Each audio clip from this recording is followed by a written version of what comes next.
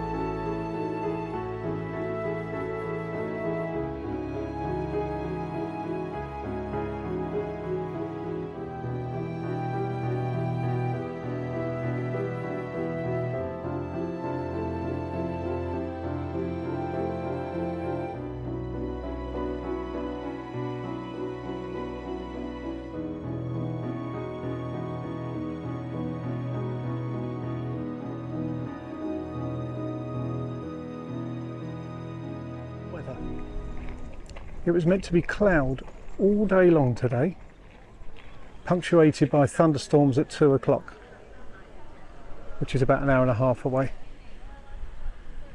I'm not going to complain about what I'm seeing here, because it's wonderful, and it meant that 5/6 of our holiday has been absolutely beautifully acceptable weather. Oh, well, there's a little map over here. Oh, there we are. Yeah, because I don't really know the layout though. And I'm going to have to, so we'll go to the map and then we'll start our... I feel better now I've got this little walk. Thank you. Just line it up. There we go. It's a big garden. Oh, there's a little fly thing moving around there. Glass house. Look. Paxton's Glass House. Well, that's where we are. So, Yeah, that's what I mean. Yeah, look. for reference, this is Paxton's Glass House. It actually says on there, Paxton's Glass House. Joseph Paxton, very, very heavily connected here because he worked here as a head gardener and helped design the gardens, and he designed the Crystal Palace. As it says here, Racing 51 Crystal Palace. I actually saw a Crystal Palace shirt earlier, by the way. Kitchen garden might be interesting. Wow, look at that. For 1970. That's going to be too hot for me. Yeah, we'll give that a miss today. View of the estate there. And the hum of an aeroplane. And you get the context of the house, kind of just through that gap. How cool is that? Backs of chairs inserted into the log. Beautiful splash of colour.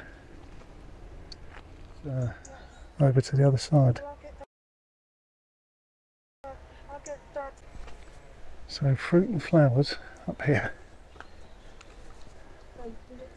Flowers, dahlias.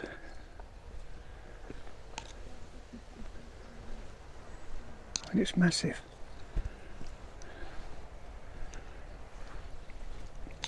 Some have been cut back here. I think I can see Rudbeckias there in the distance.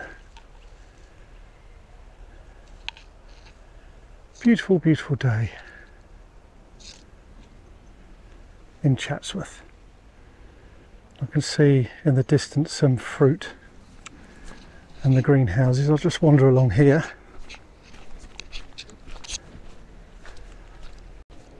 This is probably one of those places where once you get up high there's no bad view.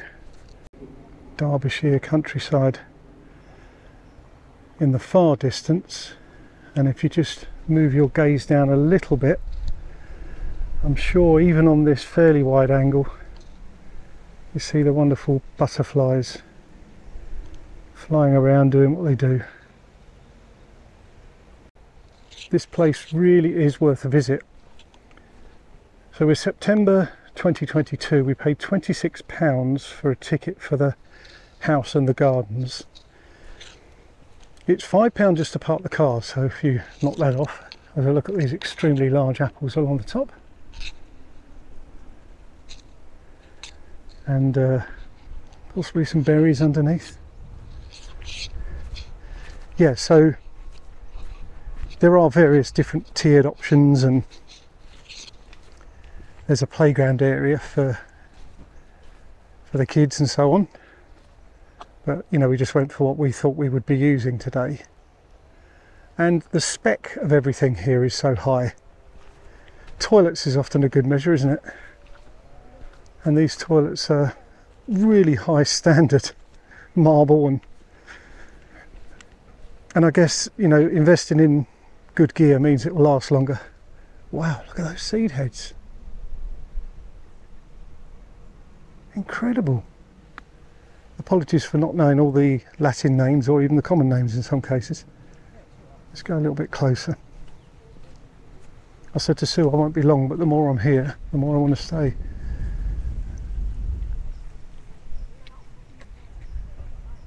Very interesting activity there from a bee perspective. And there's those seed heads. A very healthy looking plum tree. Time of year when wasps pay a visit, which I can see.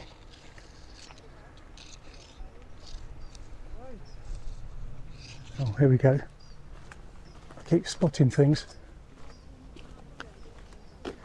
Pumpkins and possibly marrows. And then we got parsnips, celeriac, or celeriac, as a certain presenter of a certain cookery programme says. Only kidding, John. Chicory, turnip,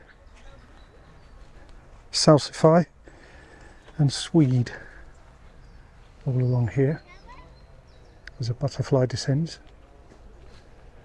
And then we've got some more activity going on down there with coloured leaves, and it really is something special.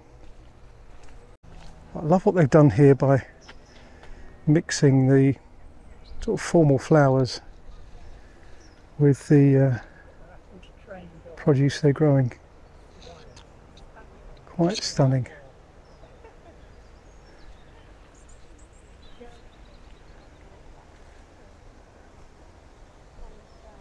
And a joy for these little fellas, working hard.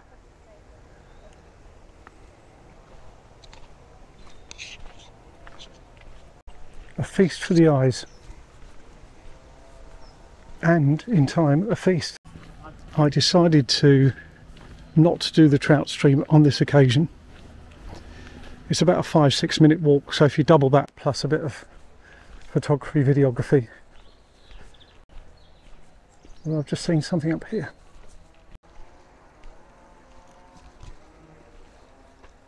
I can hear a water pump, I can see nothing. I'm assuming this was once some kind of feature. Possible depth marker on the wall over there. More of an open view of the house and the countryside and the sunshine and the blue sky. Fabulous. I'm standing by the water cascade. Ordinarily there'd be water cascading, but because of summer of 2022 being what it is, that's what we see. There's a tiny amount of water on the right there, but the view here, maybe imagine it or look it up. From that beautiful building at the top, it would just be cascading all the way down, providing a beautiful effect.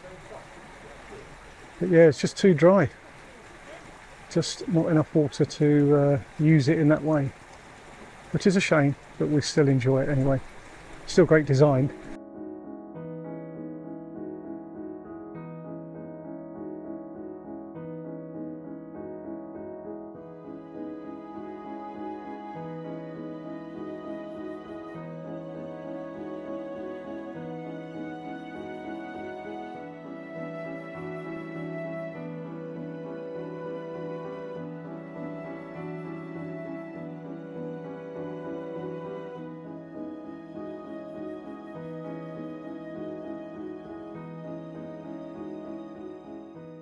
Called a rock garden.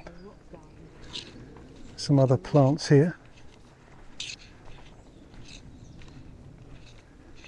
There's a little pathway here I intend to take.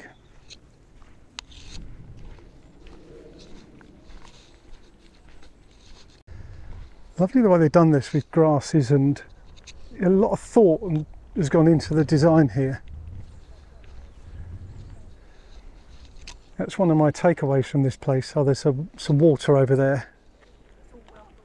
Yeah, the whole place. They've mixed old and new artworks in with the sort of softness of the natural landscape and planting. Nice acer there.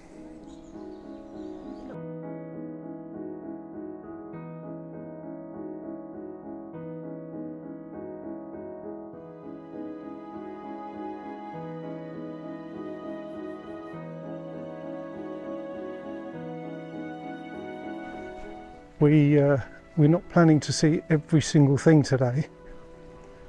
One of our things that we do is always give a reason to come back again.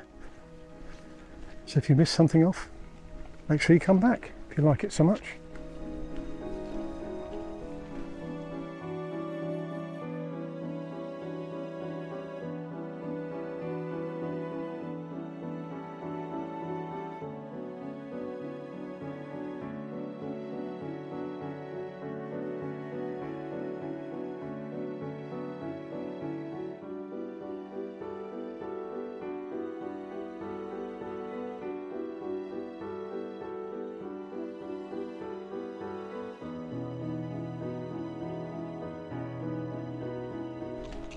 We are wandering back towards the area where you get your food and bits and pieces. Serpents on the bench. There is a mix of art and classical everywhere. So we've just done a bit of a loop really, and it has been absolutely beautiful. There is some house